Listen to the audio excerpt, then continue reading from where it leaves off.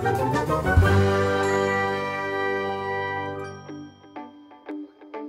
there! Hi. And welcome back to the channel.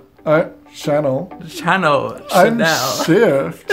I'm Electro. And we are Shifter Art. Yeah. And it is Pride Month, everybody. Celebrations are in order. Yes. And we've drawn rainbows all over this character. Yes. Lots of rainbows. Like, lots of rainbows. And I'm not kidding about lots of rainbows because even the background is rainbows. So that's a lot of rainbows. You know And what you I'm can count it. I didn't double up any of the colors. I counted literally every 6. It goes back to the start. Yes. And I had to recount it like 20 times because I'm like, huh. You're welcome. And you even then went meticulously on like the ear stretcher and the button and did all of that by hand too with the rainbow. Yeah, I was like, I'm gonna get my skills out for this one. And I was like, I'm gonna hand draw these and he's gonna be like, oh, I can't change it now. I'm like, yes. You're like that scene from Death Note when he's writing the names in the notebook, but you're there on the tablet with the rainbow cards going. So, now that it's been Pride Month, we hope everyone's being safe because we know there's a lot of stuff being happening right now, and it's a bit scary. It's a bit good in some cases, a lot of bad in other cases. So I hope everyone that's watching, you're fine, you're safe, and you know. It's good with the progression. Yes, definitely. Hopefully good. Progression. Yeah, so we did hear something about one place where they're abolishing it and they're going to try a community-driven one. That's really interesting to hear. I'd really like to see how that turns out, which would be amazing if it works out really well. Because yeah, that's a positive, I reckon. Yeah. So, you know, I hope you guys are doing your stuff, you know, everyone's good. We're really worried about a lot of people, so I hope you're all fine. We've been in quarantine for 3 months now. We haven't left this house, which is kind of like, we're kind of a bit stir crazy. Yeah, it's because I have a terrible immune system, and if anyone sneezes in my general direction, you're sick. Bye. Yeah, like, last year you got the flu and you were like in hospital for a month. So we're like, we're not even gonna risk it. If anything comes into this house, we put that item in quarantine. Even the shopping, we're like, try and clean it with soap or wipe plastic down with disinfectant and everything like that. Anything to break the fatty layer of the thingamajiggy. Yeah, so it's been crazy. We've just been like panicking a lot. So yeah, it's crazy. It's 2020 and first 6 months, it's already like 10,000 things that could possibly happen have happened. It's I mean, at the start of the year, fires, and then floods, and then nobody actually realizes about the floods and like homes washing away. The crazy thing is the fires and floods feels like it was years ago now. That's the insane thing about it. That only happened like 3 months ago or well, if 4. you actually look at it, about 10 years ago there were massive floods here as well. And then if you, I think it was a further 4 years before that, there were massive fires as well. In the exact same place. Yeah, like, oh, it's intense. This year is just trying everyone.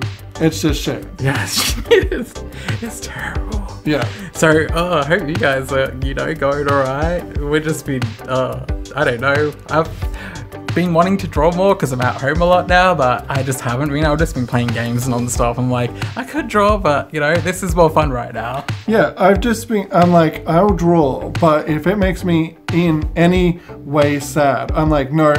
Right now, in this year, I'm finding things that make me happy. I'm gonna find my happy, and if playing games and not actually doing anything constructive, I don't care about all those judgmental bitches being like, you better do this, you better do that. Oh, you wasted your day?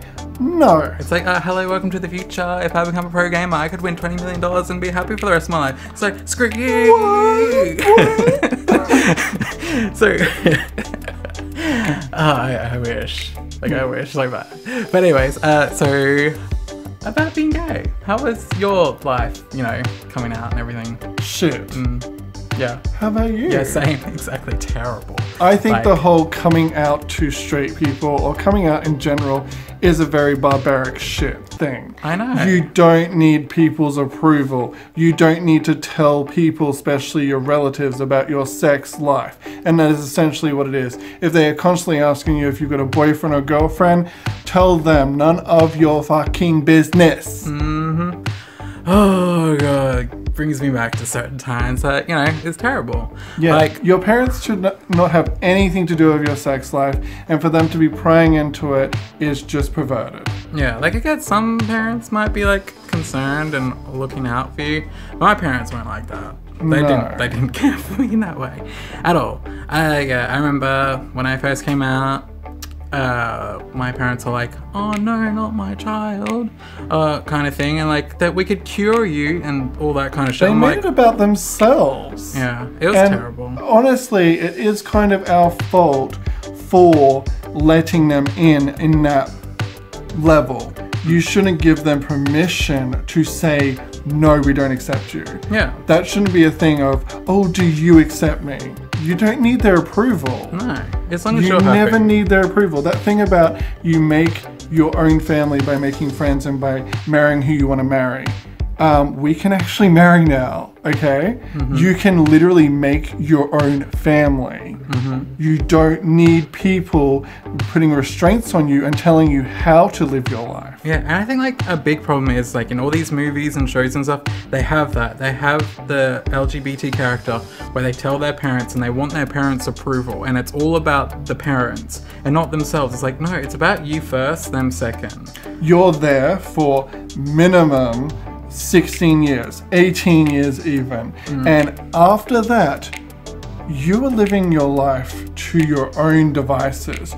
You will literally build your own life the way you want it to go. They will have little part in that. If you want your family there every step of the way, if you want them there every single day, good for you.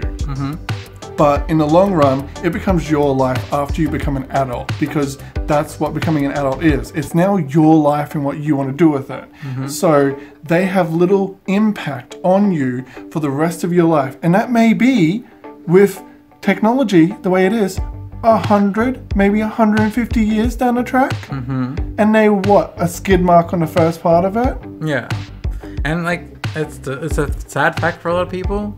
But the thing is like, as soon as you realize that, you know, yeah, they may have brought you into your life, but it's like also they expect something from you. Like, you should be grateful I brought you into this world. I'm like, yeah, thank you very much. This world is great. You brought me into this. You're giving me nothing. You're just, it's terrible. I don't want to think about it. I just want to be happy. The whole brainwashing of literally your parents making it when you turn 17, 18.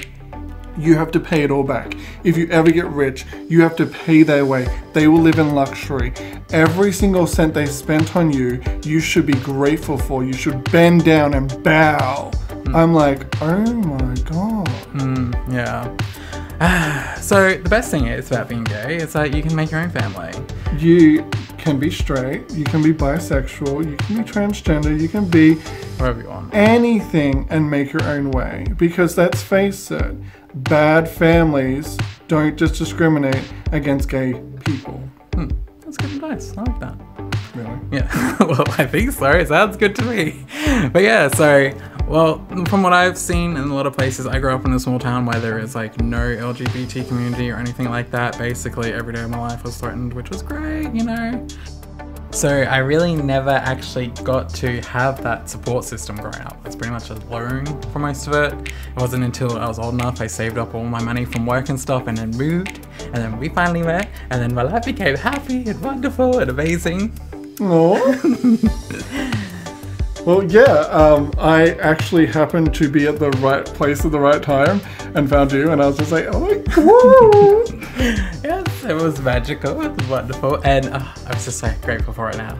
Yeah, like, I don't know what to say about it. Like, we've been together for quite a few years now. Yes. And all I can say is, like, commitment takes work, and most people don't want to work at commitment, and that's why people just give up because it's hard. And yeah, like I can honestly say, like, there's been days where I've like really been like super angry with you, and I'm like, I don't want to talk to you. You just annoy me right now. And but that's every single relationship. Yeah, you know, it's just like now it's like we can be like upset at each other, flip each other off, and then go to another room and then do our own thing, come back and be like, I love you. I'm so sorry. Please forgive me. And then we're like, of course. Missed you.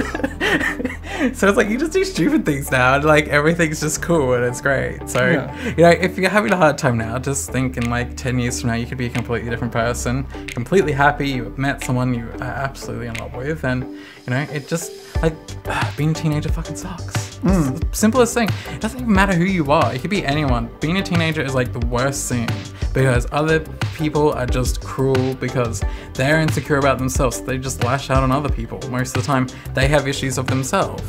Yeah. And that's the only reason it's like, don't just take everything with a grain of salt. You know, some people are just purely assholes, and then you can just say you're just an asshole. Yeah, I mean, I was always like, it was hard drummed into me, always be polite. So there was just a lot of swearing going on in my head, and just be like, oh, you're that kind of person, walks away, kind of thing. But there are, speaking of which, there are places on the internet that you can find that are very supportive and that you can find your own community online. There's a lot of great places these days, you know. We've got like Amino, there's probably other apps, there's like even probably Facebook groups, Reddit even. I mean, Facebook groups if you're 50. Yeah, I guess, but you know, everyone's gonna have a place somewhere. So guys, just make sure, you know, you're being safe, be happy. You know, it's not bad to make it about yourself every so often, just so you can have a good time.